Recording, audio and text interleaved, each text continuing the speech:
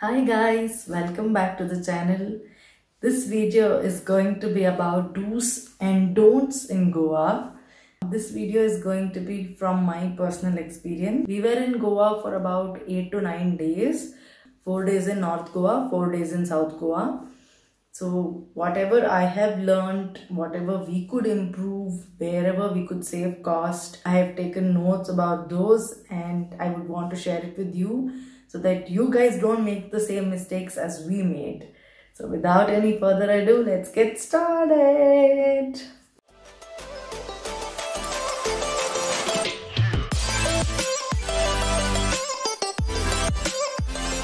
First point, avoid taxis wherever possible. We took a train from Bangalore to Goa and we got down at Vasco da Gama railway station. From there to our room in North Goa, Kalangut, the cab guy charged us 1,600. So there was another offer. He'll get in another couple and the cab charge will be reduced to 1,200. Even then, this is still costly. So what else? What else can be done? There are a lot of scooty rental options in and around the railway stations.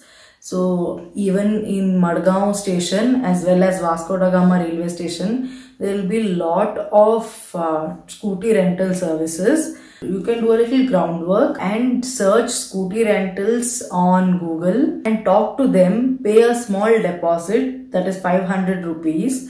And they will book your scooty for you. So whatever time your train arrives, just let them know and they will deliver the scooty there at the same time, collect the scooty from them and then you can roam around, return back at the same point in railway station, board your train and go back. If you take it in North Goa, from Madgaon to North Goa, you have to take a cab. From North Goa, you take that scooty, roam around, then return it in North Goa. Again from North Goa to your railway station in Madgaon or Vasco da Gama, you have to take a cab. So to avoid all these situations, best take the scooty at your railway station. If at all you have to take a cab, then they have options of engaging the cab for the full day. They charge around 3,500. There's another option called going by the meter. The base price itself is 2,800. First 80 kilometers that comes at 2,800. On top of that, every additional kilometer is charged. Point number 2. Coordinate your train timings and your hotel check-in timings. We suffered because of this. Hotel check-in timings are usually 12 p.m. Our train arrived in Goa at 4 in the morning. So then we were stuck. We didn't know what to do. We didn't know whether to stay in the railway station or go to the room because we had asked for early check-in but they forgot and everything just screwed up. Ask for an early check-in and remind the hotel guys about your arriving early or book a room from previous night itself. Point number 3. Never fill the petrol tank of your rental scooty full. So fill it half, empty it and then again fill half. Now what happens is if you fill the tank full and if you can only empty half, the rest of the half tank you are not going to get any money when you return the scooty back.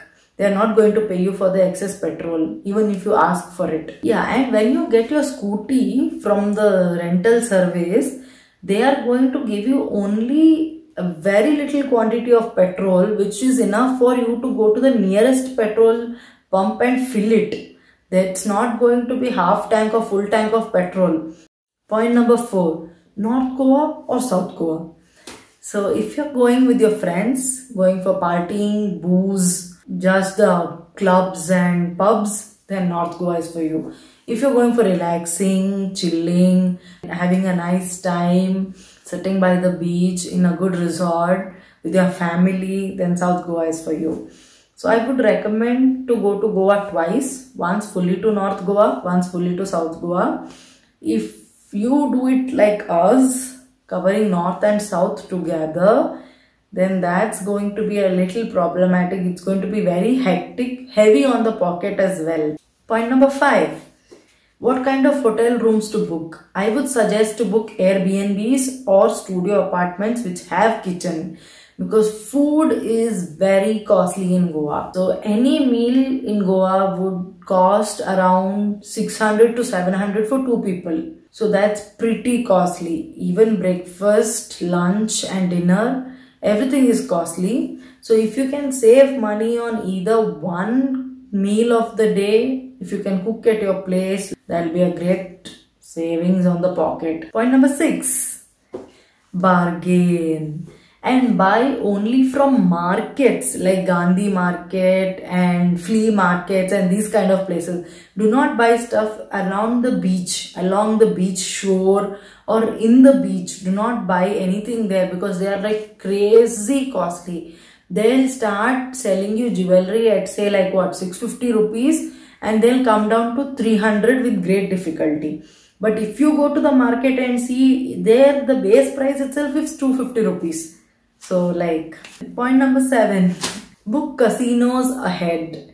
So there are casinos like Deltin Royal, Deltin Jack, Casino Pride, Big Daddy. All these have their websites. You can go there, book casinos ahead.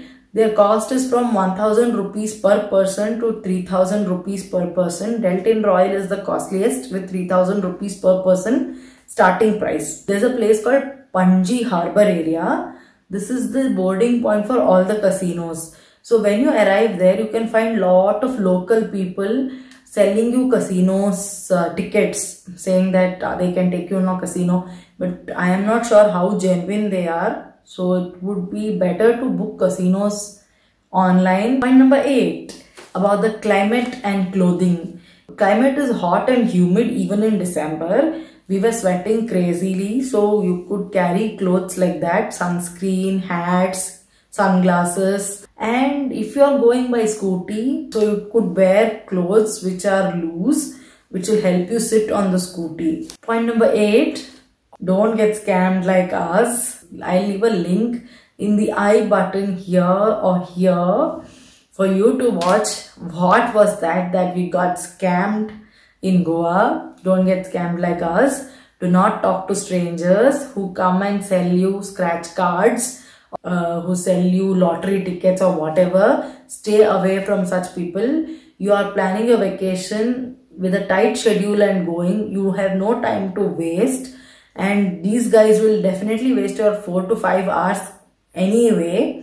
So make sure to avoid these guys. And so that's it for this video. I hope you liked it. If you liked it, then make sure to hit the like button and share it with your friends. And let me know in the comments if you want me to make a video on the itinerary that we followed. And also do not forget to subscribe.